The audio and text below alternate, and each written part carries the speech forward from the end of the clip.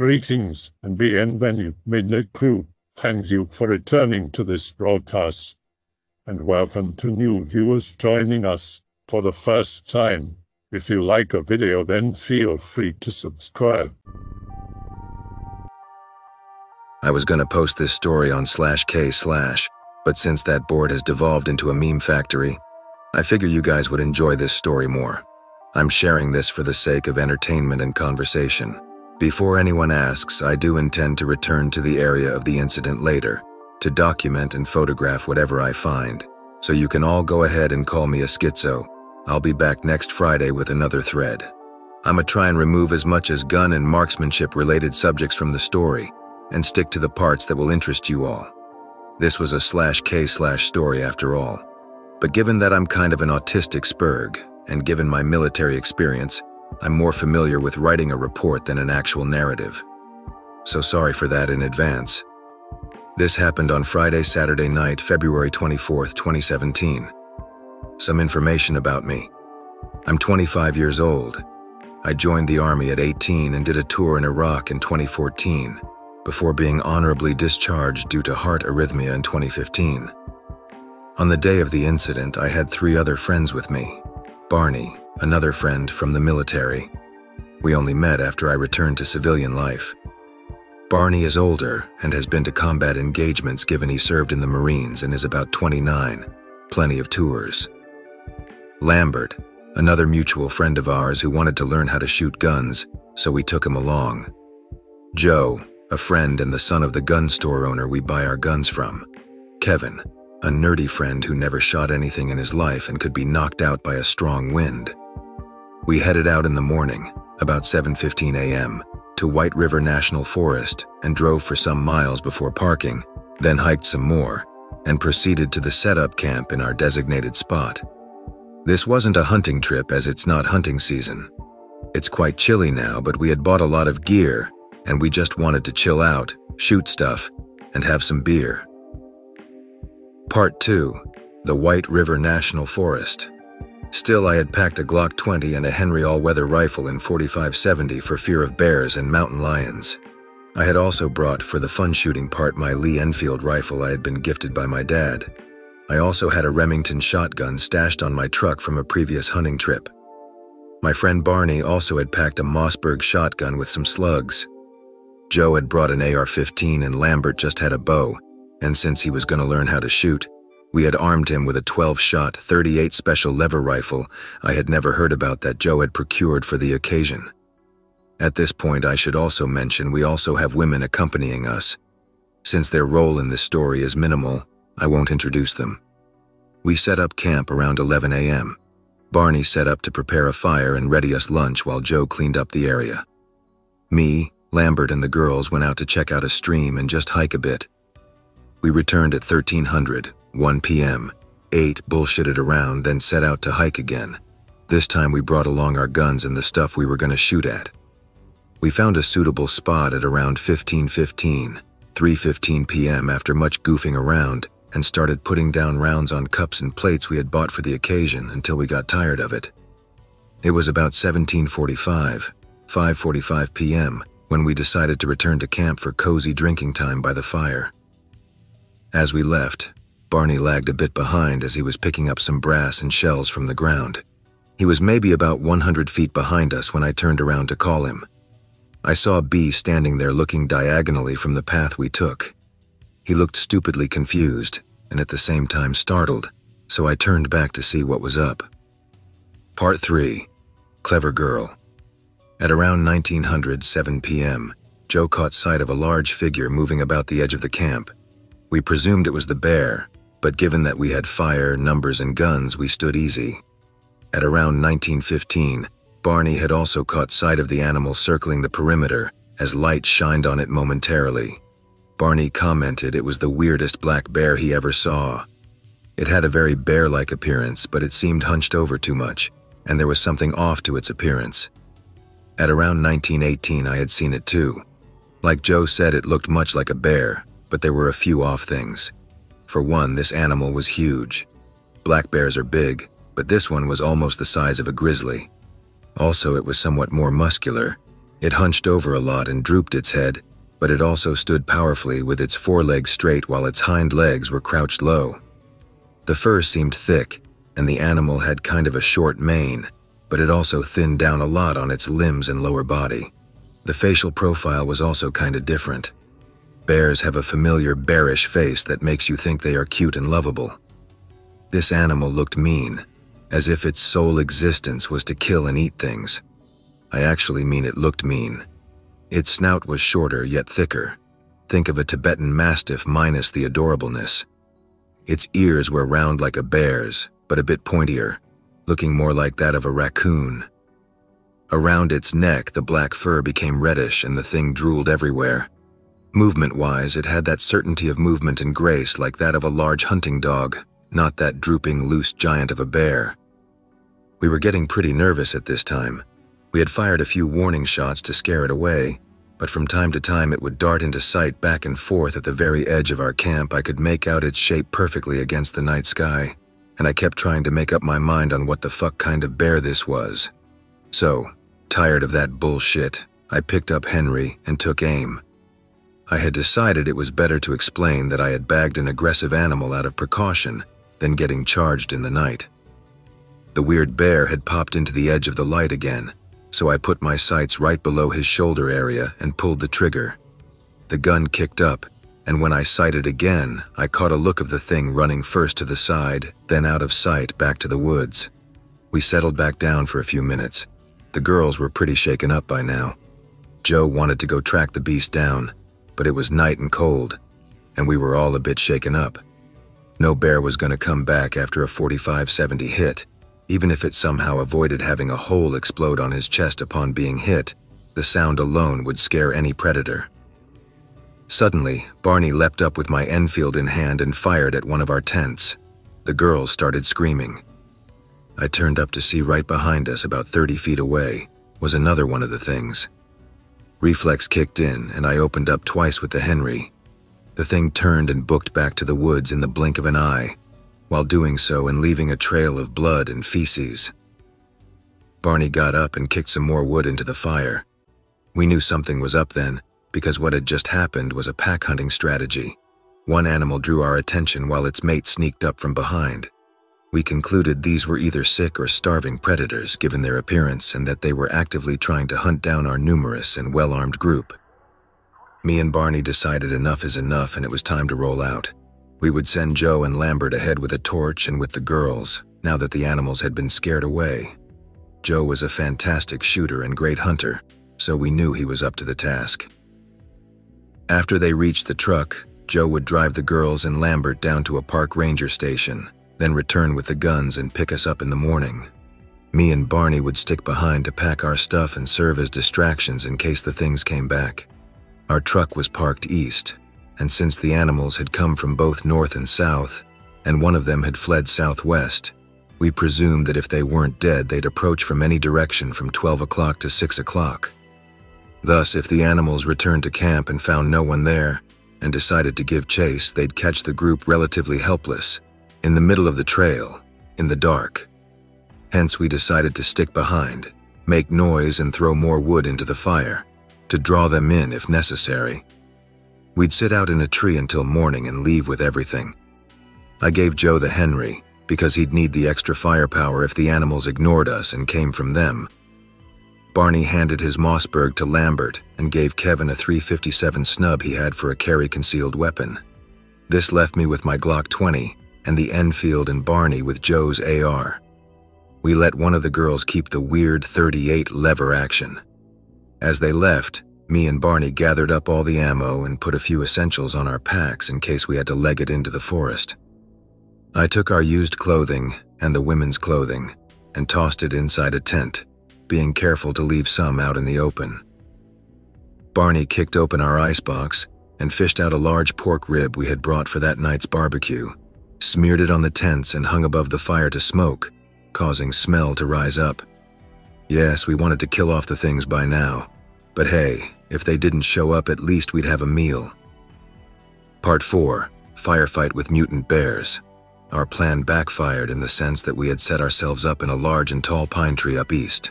While it did render us invisible and provided comfortable and somewhat secure seats from large giant man-eating mutated werewolf bear things, it provided a terrible spot to shoot from, given that we were at risk of falling off at any time if we lost balance. Hence, Barney tied us up to the trunk. Basic plan: if bear things come back, wait for them to start messing with the camp, then mag dump how many times we can into them. If we bag at least one, the other will leave us alone and rangers will have an easier finding time if it's wounded. It was about 2100, and I had almost fallen asleep listening to some Joe Rogan rant on my phone when Barney elbowed me. I took out my earbuds and listened. Heavy footsteps and some low growls. The bear things were directly under us. I wondered if they had caught our scent and would come up the tree. But then Barney whispered that they had come east and from behind us, the direction the group had set out in. It either meant they had caught the group, or that Joe had scared them away. We hadn't heard gunshots though, or that the smart bastards were changing their strategy. They moved up to the camp and we decided to wait for clear shots. I'll reiterate now everything I've said about their appearance. Two of them looked exactly the same, one smaller than the other. Male and female. As soon as they reached what I assumed to be the perfect range, and had moved close together enough so they had lined up perfectly for Barney's AR, I fired the first shot, Barney mag dumping on semi-auto in sequence. One of the things got hit in the back and booked it to the woods due west. The other turned to stare for a moment, so I shone my light in its face and Barney gave it the 1-2 tap. It got hit in the belly area, and the thing roared before booking south. I scanned the area with my light for the next hour, while Barney decided to try to phone Joe. After some attempts, Barney got through to Joe, who had left the group with a large party of campers they had found along the way, after telling them to get the park rangers, and was returning with Lambert to pick us up. He'd try to reach the camp with the truck this time so we wouldn't have to risk another walk in the dark. As soon as Barney put down the phone, I felt something flying amazingly fast past my head and bonk the pine trunk with force. It was a fucking rock the size of my fist and it had come up somewhere down to my left. I had barely completed that sentence when a goddamn stick hit me in the forehead. I blind fired at random and tried to duck to hug the tree limb I was sitting on, but being tied to Barney, that was impossible. Meanwhile, Barney was also getting peppered with pines, sticks, and stones. The shitty things were throwing rocks at us.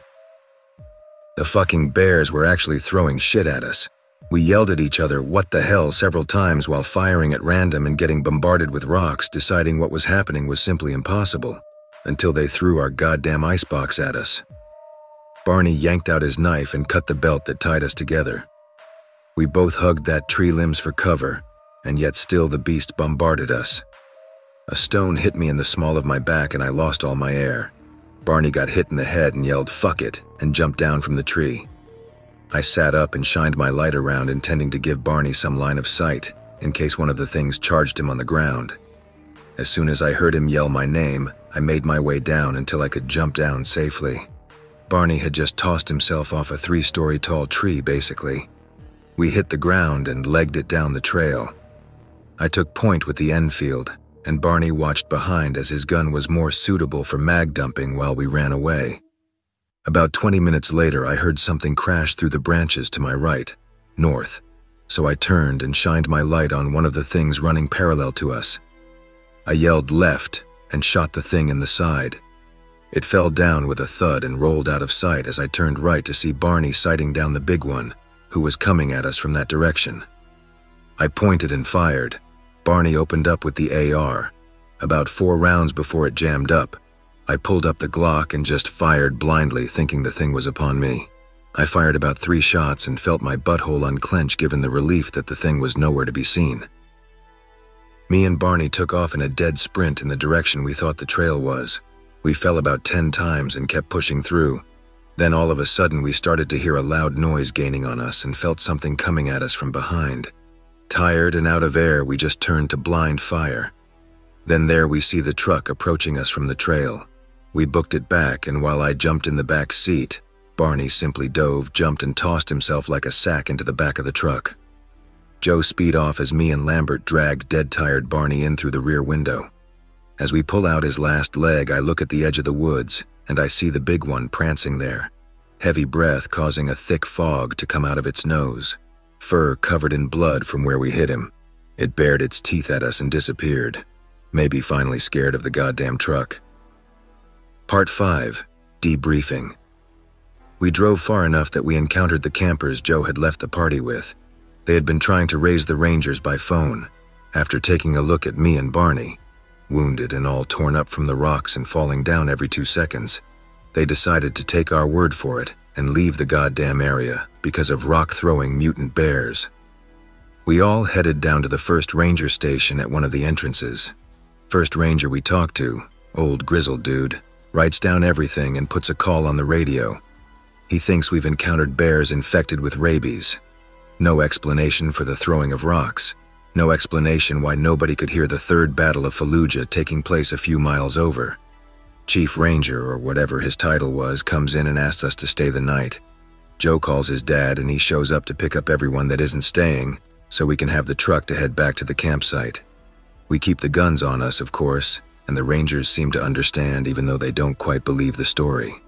Anyway, we had a good night by the fireplace, drinking whiskey and sipping chicken broth and hearing old Ranger stories from the old Ranger dude. I even fell asleep on the couch by the fire. Best night of my life, even though I was nearly murdered by a rock-throwing bear werewolf. The next morning, we are accompanied by 3 additional Rangers. Nobody is buying our story. Even the Barney has a stone-shaped red imprint on his forehead, and they are sticking to the bear with rabies theory. However, I did notice they were very well armed for people who thought they were going after a black bear. One ranger had a Marlin rifle chambered in .308. Another had a Red Hawk Alaskan on a chest holster, .454 Casull, and the final one carried a .44 Henry. Our campground was completely demolished. Tents had been torn and thrown around, food was gone, including the beer, the pork ribs stolen, and clothing littered everywhere. Lucky none of the clothing had been damaged too much, and the Rangers helped us gather stuff like wallets and phones that had been left behind. On the way over, we did find bear tracks, or at least bear-like tracks, dried up blood and fur, and a bunch of our casings. I also showed the Ranger the tree we had hid in, and how the ground around it was littered with rocks and sticks, and how our icebox was stuck on a branch halfway up. They concluded it was bears, possibly 2 grizzlies. They were black, goddammit, with rabies. Then they ordered us to pick up our casings on the trail back. Part 6, Conclusion. I'm going back next Friday, at least for pictures and documentation purposes. I don't want to spend the night, although Barney is coming and is willing to camp out there if we find more guys and bring more guns. I will at least try to set up trip cameras I borrowed from my dad if it isn't snowing too badly. I'm positive those things were not bears, and I can't explain how they didn't die or got scared after getting shot so many times by relatively large caliber bullets. I'm not sure if it was only 2, or if we actually killed 1 or 2 and were set upon by others.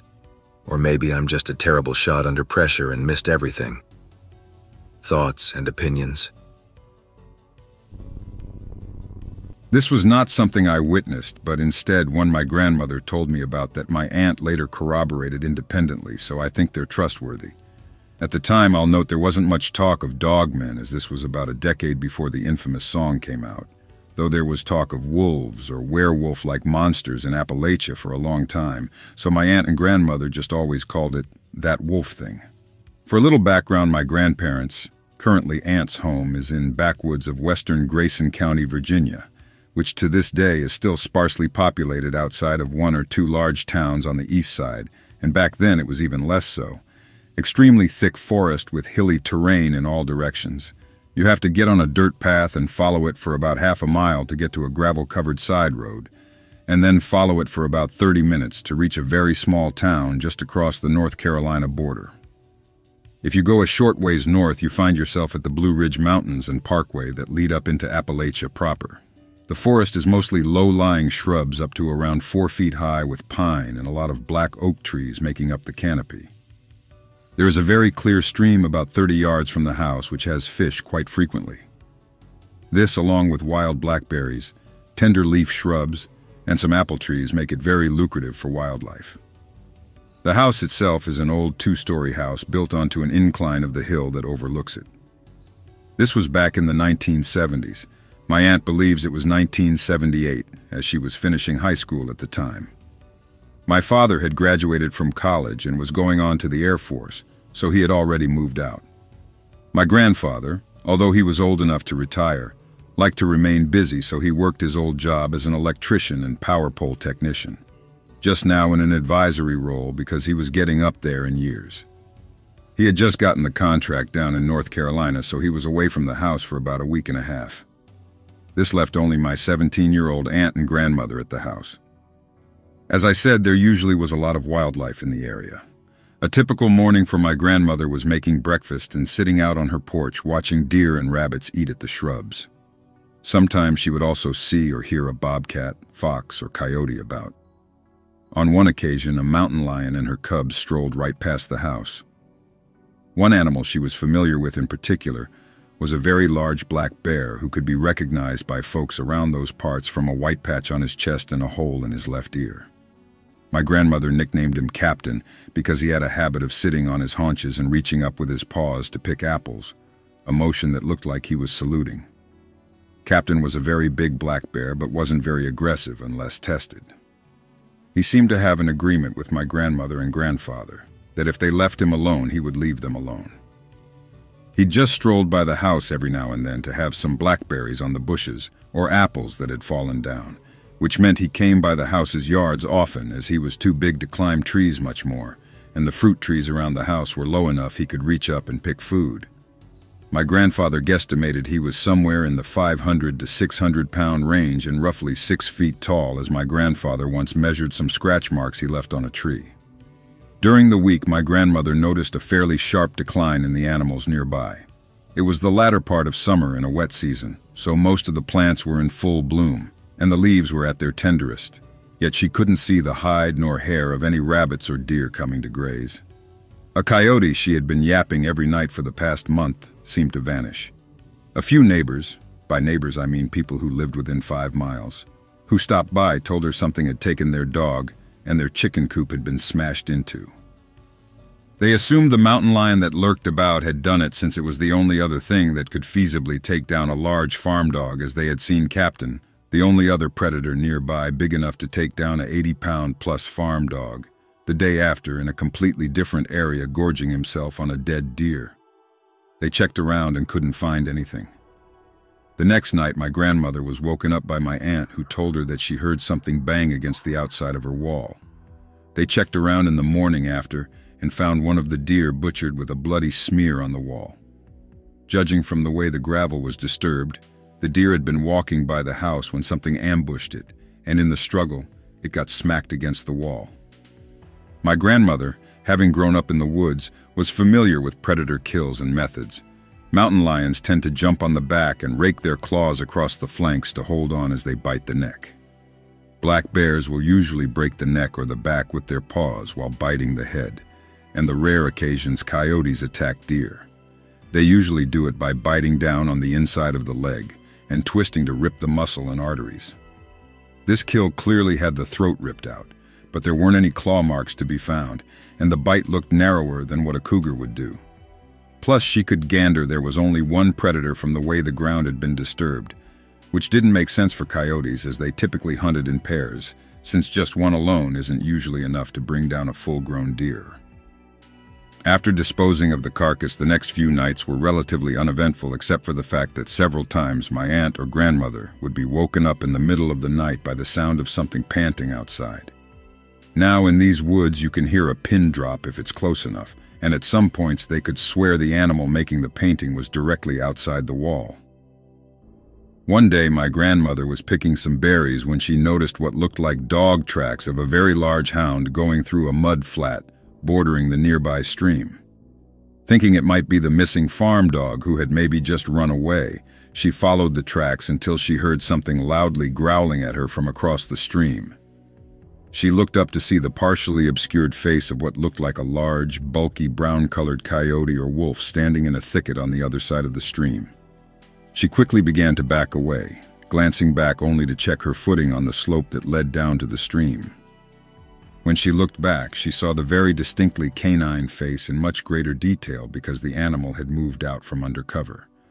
but instead of stepping out of the leaves like she thought it did at first, she soon noticed that it was instead standing up on its hind legs and peering over the shrubs. Now she had seen canines standing upright before. Dogs do it. Foxes can do it. Coyotes sometimes do it. It was the size that took her off guard. She had been to that exact same thicket of shrubs just the other day, and her head only just barely reached the top, and my grandmother was around 5'3".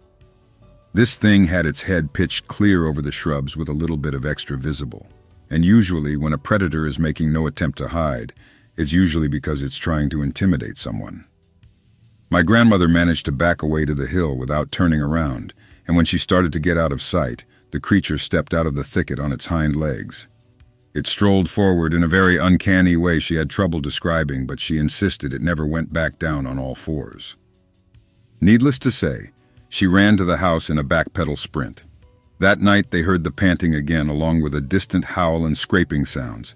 They found the garage door, back door frame, and kitchen window frame all had claw marks on them from something investigating them. The canine creature was seen a few more times across the week by my grandmother and the neighbors, usually on or near the area of my family's property. My aunt finally saw it when she saw a pair of fuzzy ears outside her window. Now she wasn't startled right off the bat from this, as Captain had come by her window a few times before, and she gradually lost some fear of the big bear over the years. But in his case, his ears just barely reached the edge of the window sill, whereas in this case you could clearly see them and the top of their owner's head. She quickly realized it wasn't the bear because of the pointed shape, brown coloring, and the fact it had two fully intact ears. They also started to detect a very pungent smell on a side door porch, one time finding what looked like some urinal or some other liquid stains on it, suggesting an animal had scent marked it to claim the spot. It all came to a head on a Wednesday night when they heard howling in the distance grow closer. My grandmother flipped on a porch light and glimpsed the canine animal quickly sprinting across the lawn on its hind legs again, her sighting confirming how big it was. She'd seen timber wolves at the zoo up to 150 pounds, and she was certain this was at least a bit more than twice that size. For several hours of the night, they could hear it roaming around the property and pressing against doors like it was trying to find a way in. They glimpsed at several points the shine of yellow eyes peering in through the windows, as well as broad, long-fingered paws being pushed against the glass briefly. This was the day and age before cell phones and 24-hour police service in some rural areas, so no one had a means of immediately calling the police. Instead, my grandmother had to wait arduous minutes on a dial line with difficulty trying to call the police station 2 towns over. She was distracted by my aunt screaming, running into the bedroom to get one of the guns out. She had been sitting in the living room when she felt clicking against the glass and saw that wolf thing pressing its face and bared teeth against the surface with its claws fully outstretched. Both of them started to try to get the rifles or shotguns out. It was becoming increasingly clear the creature was trying to get into the house and knew they were in there. They heard it panting through a wall before there was the sound of heavy footsteps and a very loud thump with a flash of fur on the edge of the window. They ran to the innermost room, the pantry locker, and stayed in there with the guns. Now it's not like in the movies when creatures roar, snarl, and hiss constantly no matter what they're doing. But they did hear a commotion outside. My aunt and grandmother hadn't the faintest idea what was going on and didn't investigate until the morning after, but they could tell something was antagonizing something, as occasional grunts, barks, and rumbles were audible through the blackness for about a minute and gradually moved off. They found no bodies, but there had clearly been a ferocious altercation. The ground was ripped up in multiple spots, the wall had a dent in it, and there were some oxidized blood traces on the grass and dirt. My grandmother also found a trail where something had charged through the shrubs and recovered several vague dog prints as well as wider tracks moving the same direction. The animals all seemed to come back by the end of the week and the howls stopped. When my grandfather came back home, he, my aunt, and some neighbors surveyed the area to make sure they couldn't find the wolf creature. Evidently, the neighbors had also heard howls around their property at night that stopped recently too. They couldn't find it despite surveying the whole property, though they did find what looked like a track leading out of the property and running off into the mountains. Several days later, my grandmother saw Captain again, marking his territory by rubbing up against a tree in their yard and scratching the bark. He had several cuts across his muzzle, was missing patches of fur, had some healed bite wounds on his arm, and the hole in his ear had been torn open to the point he was missing half the ear flap. But other than that, and a slight limp that went away with time, he was fine. My aunt joked that he looked rather proud of himself. When he was told about the urine-like smell on the doorstep when the wolf creature was running amok, my grandfather speculated it was trying to claim the territory.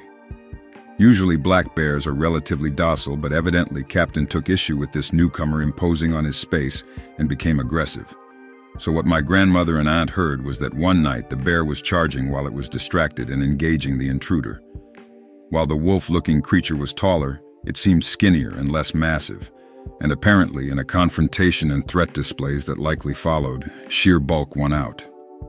Apparently it decided it wasn't worth claiming this spot if it meant having to square off with a quarter-ton of claws and teeth for it.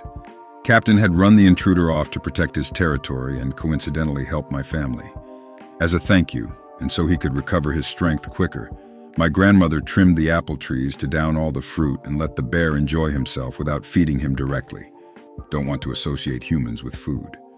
Winter would be in a few months and she wanted him fattened up so he could stick around for the next year, just in case. As she put it, the forest will always have a boss, and it's better to have one who's not interested in eating you. Decades have gone by, and while both my grandparents and Captain have passed, the dogman creature never returned. There's been about 3 black bears who've moved into Captain's place since, and each has grown about as big as he was.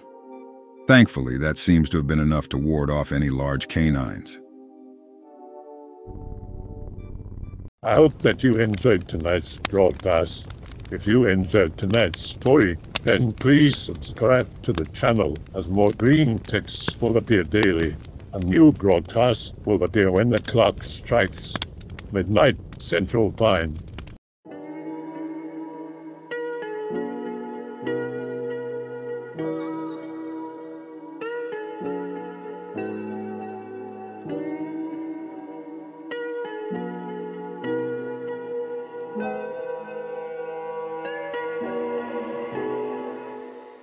Remember to check the Odyssey and Rumble pages for separate archives of previous broadcasts.